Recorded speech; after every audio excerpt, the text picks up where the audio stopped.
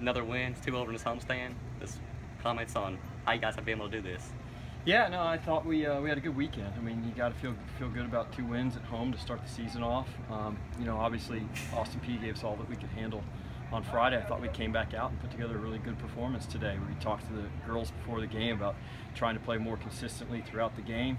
I thought, you know, we had our moments, but I thought overall we put together a much better performance over 90 minutes. Coach, you talked about a couple games. I think it was last game, how you guys take a lead and let it slip away. This game, that wasn't the case. How would you able to correct that? Yeah, no, I mean, getting that 3rd goal was important. I think, you know, two goal lead in soccer is a pretty dangerous lead. I think you get that 3rd goal, it kind of takes some of the tension off. And I thought our defense was outstanding today. I mean, not only did we not give up a goal today, but we didn't give up a single shot. Not just a shot on goal, but a single shot the entire game. So that's an outstanding job by our defense today. And you played 3 goalkeepers today. I mean, all 3 of them went out there and did what they could. What did you see out of them? Yeah, no, I mean, really, they didn't.